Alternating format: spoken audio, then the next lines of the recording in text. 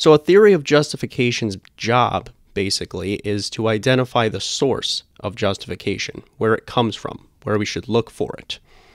Another word for a source of justification is a justifier. A justifier is that which justifies my holding a true belief. So the operative question here is, where should we look for our justifiers? And to that question, broadly speaking, we seem to have 4 preliminary answers. For each theory of justification, an epistemologist is basically saying that when we're looking for our justifier, what we ought to be asking is one of the following 4 things. First, for most epistemologists, what we ought to be asking is, what were the grounds for someone to believe a proposition? By grounds, we mean the evidence itself or how that evidence was acquired. Some epistemologists think that what really matters is what the implications would be for saying that someone has knowledge of a given proposition. What kind of implications those might be could have something to do with morality, could have something to do with whether or not attributing knowledge status to an agent like myself, an epistemic agent, whether that would have some moral implications for me or other people. Could also have something to do with practical concerns, like what I might lose or gain by believing or not believing a proposition. Third, there are some epistemologists who think that what we should be asking is, what was the context during which I accepted a belief in a proposition? Most epistemologists are what you could call invariant with respect to the notion of knowledge. They don't think that whether or not I know something varies depending on the context. However, some epistemologists disagree. And for those epistemologists called contextualists, fittingly, they do think that the context matters.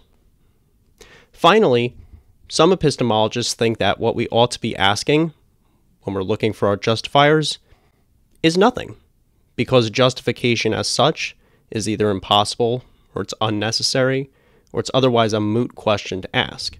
So here you have your skeptics, for example, who think that knowledge itself is impossible to obtain because justification is not something you can ever have, no matter how you want to define it. You can never truly justify your belief. So the question of whether you have good justification is kind of irrelevant, because there is no such thing. You also have your direct realists, someone for whom just apprehending something, well, just is to know it.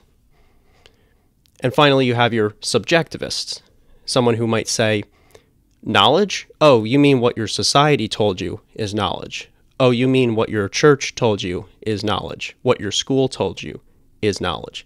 A subjectivist does not conceive of such a notion as knowledge, like really being a thing, objectively speaking.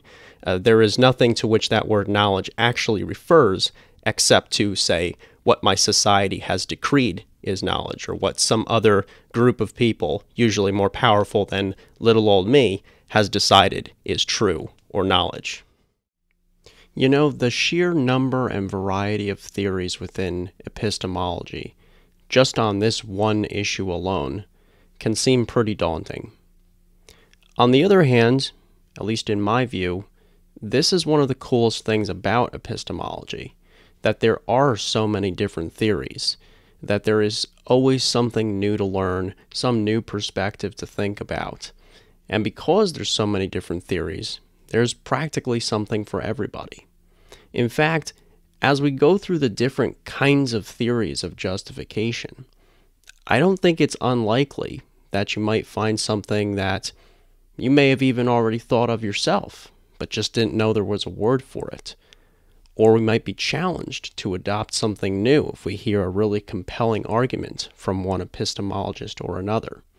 All these theories are the hard work of epistemologists sitting down and trying to solve this apparently complex problem of knowledge, giving it their best shot anyway.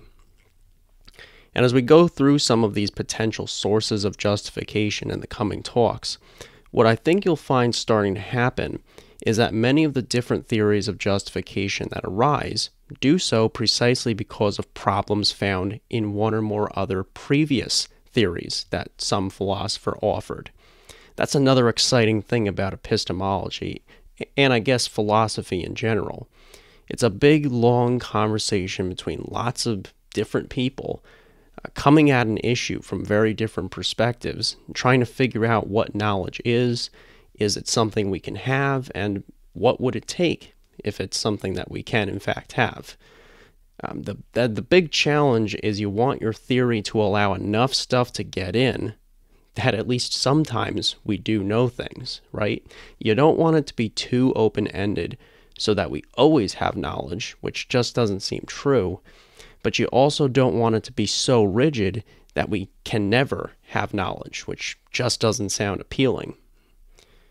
Finding that sweet spot is so tricky, and it's exciting to see how many different philosophers have come at this problem, trying to find a way to pin this down. Even if they're not always successful, even if they're not always correct, it's still an interesting ride.